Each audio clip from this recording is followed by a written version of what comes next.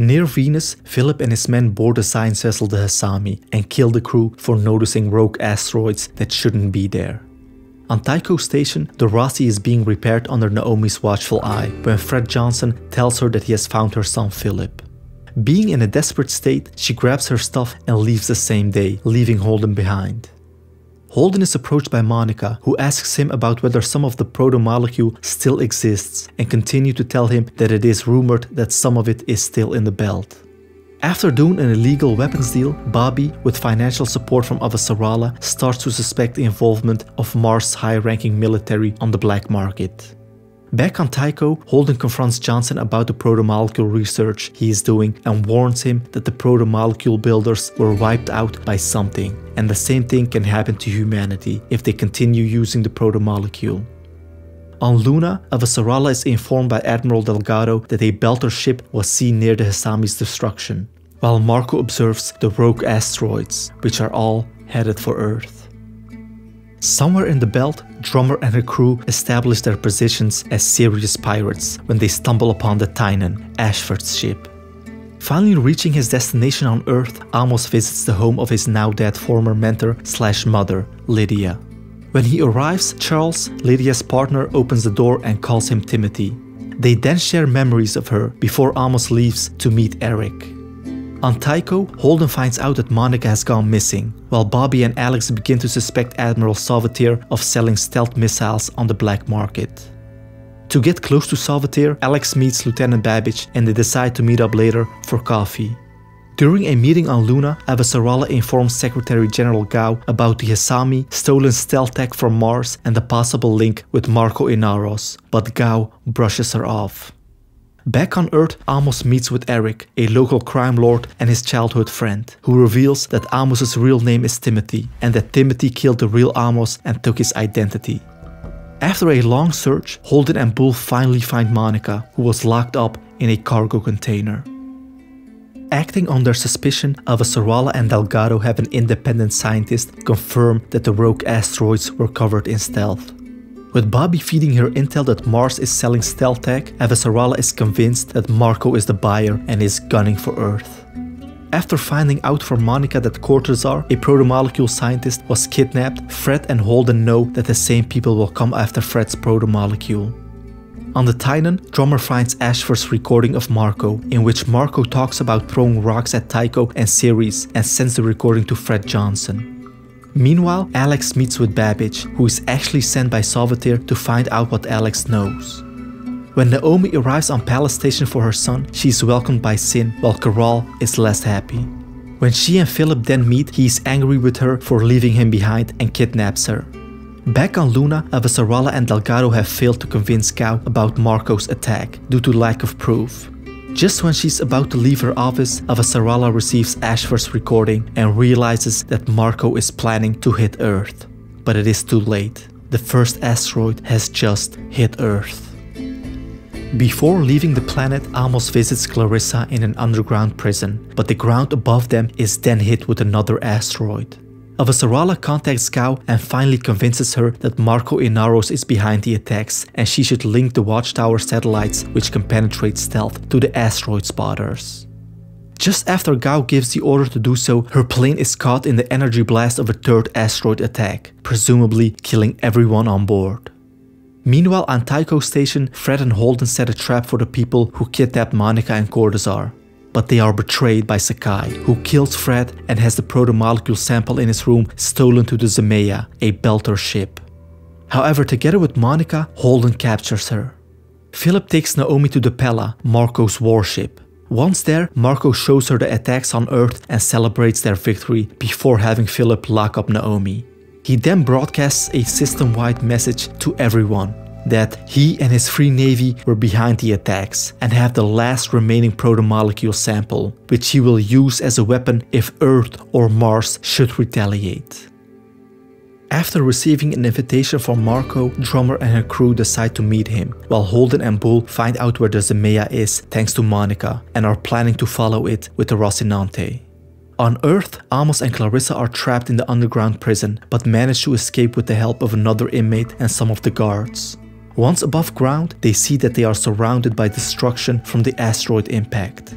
On the Pella, Naomi discovers that the Rossi is sabotaged and warns Holden to not start a reactor just before she is recaptured.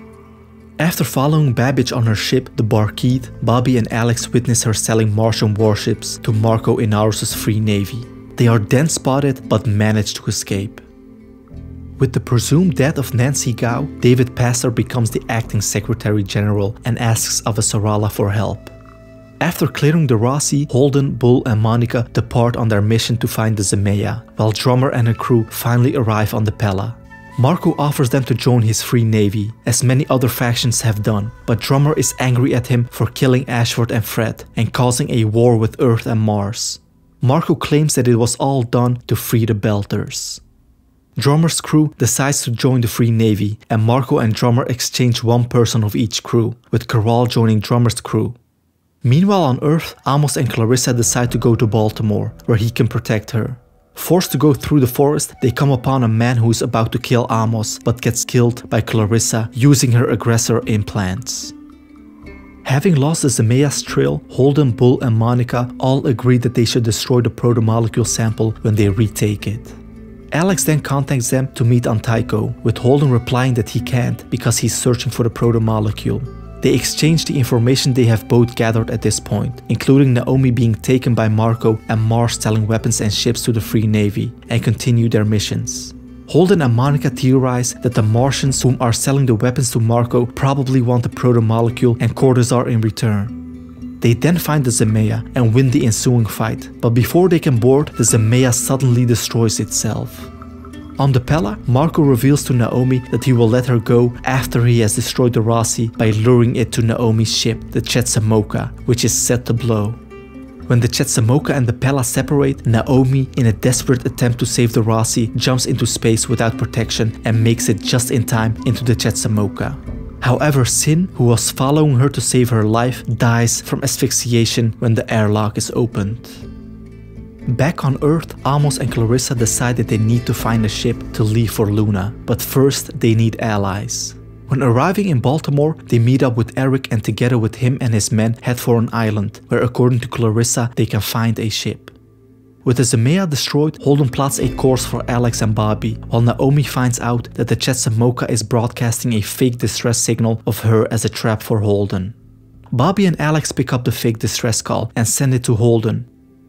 On Luna, the UN, under their new leader Pastor, is having a Security Council meeting, but are undecided whether to attack the Belter stations, because if they would, all Belters will rally behind Marco. Delgado explains to Pastor that they should attack Palace Station, because he needs to retaliate somehow, and Marco is using his civilians as a human shield. After Caral informs Marco that Naomi's distress signal has changed, he realizes that she is still alive, with Bobby and Alex and Holden hurrying to reach her.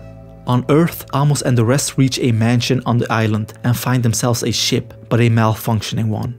Meanwhile, Avasarala finds out that Pastor attacked Palace Station and tells him, Delgado and the rest of the Security Council that war is not the way to go, and resigns. However, many ministers agree with her, and Pastor is forced to step back after a no-confidence vote, with Avasarala being elected as the new Secretary General. Now knowing that Naomi is still alive and with Holden coming to save her, Marco orders Drummer's fleet with 2 other ships to intercept and destroy the Rossi. Back on Earth, Amos fixes the ship, and after a brutal fight with other survivors, he and his friends managed to leave the planet. Having seen the hunting party Marco has sent to destroy the Rossi, Holden contacts Bobby and Alex, who are on the Razorback, to save Naomi, while he, Bull and Monica will buy them some time by engaging the Free Navy ships. However, before the Belter ships can attack the Rossi, Drummer switches allegiance and attacks the Free Navy instead. In the ensuing chaos, Caral is killed by Drummer's crew, and together with the Rossi, they destroy the hostile Belter ships. On the Chetzemoka, Naomi realizes she cannot dismantle the bomb on the ship, and in order to save the nearing Razorback, she puts on a spacesuit and jumps into the vastness of space. Bobby and Alex spot her, with Bobby using her Goliath suit to save her, but when they return, they realize that Alex has died from a stroke, caused by the high G-burns he had to pull to save Naomi. Together with Bobby and Naomi, the Rossi goes to Luna, where Amos awaits them and has Clarissa join the Rossi crew. At a party there, Monica reveals that one of the Zemea's torpedoes got away and possibly contained the protomolecule. Just then, they witness Marco's Free Navy, together with the rogue Martian Navy, take over the ring gate and go through it.